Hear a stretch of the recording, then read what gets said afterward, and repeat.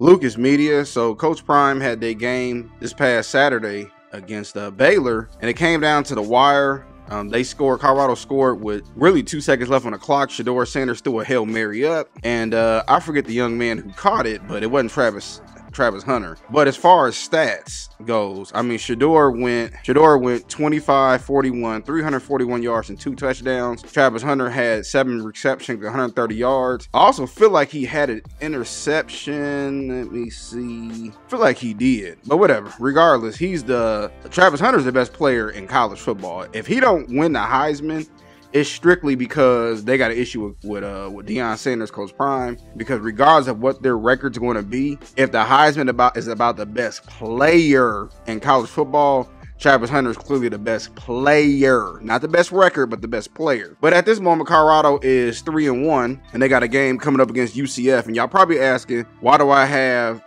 Jason Whitlock on here? And you know, he made a video saying that basically it was lucky, and you know, they had the same record last year, and you know, they played against Baylor, who was a bad team. And look, honestly, we won't really know. I mean, we're at this moment, they're 3-1, so you got to give them credit where credit is due. You're 3-1. I personally had them going at least winning 6 games this year. So for me, they're already halfway there, maybe 7 if they're lucky. But we'll see. I mean, they got a Big 12 game coming up against UCF, which would be a pretty good game. They're already a 2-touchdown underdog, and then after that, I believe it is Kansas State. Yeah, Kansas State, number 20 of their country. Arizona, Cincinnati, which will probably be a win. Texas Tech, we'll have to see. They got Kansas. So yeah, in my opinion, they can get to at least 7 games and a bowl game. Now, do I think this would be Coach Prime's last year there? Probably, because while he does bring in players, because his whole method is, oh, I'm gonna go through the portal. I mean, you still got to get 4 and 5-star recruits there as well. Like, yeah, Travis Hunter is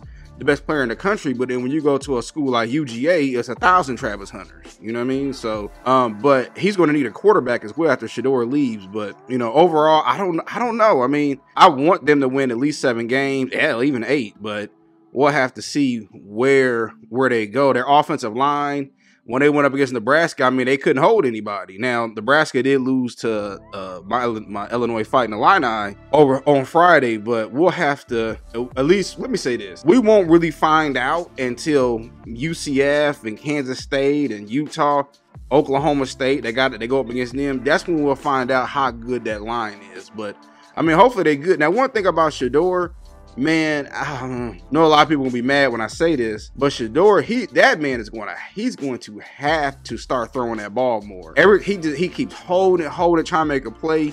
I don't know if it's just to keep his stats up, but Shedeur, man, you got to let that ball go.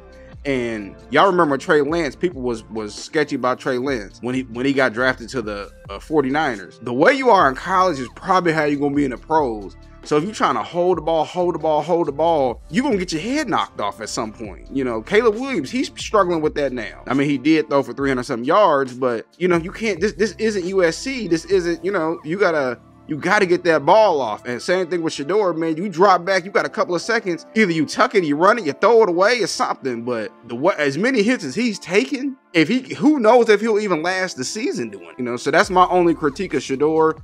Hey, Travis, the best player in the country. I think he'll get drafted at wide receiver strictly because, I mean, there's more. You can make more money on your bigger contract at wide receiver as you can at DB. I mean, they already making what, $30 million a year. So by the time his contract comes up for a mega deal, he could be making at least $35-40 million. So that's a no-brainer right there. But you know, so we'll have to see. Like I said, they got a game coming against UCF 3:30. I got YouTube TV. It's already pre-recorded, so I'm definitely gonna watch it. But I just want to get my quick thoughts about it. I mean, hey, that was a lucky catch. You know, dude fell. You know, but shout out to Shedeur and them. You know, but tell me what y'all think.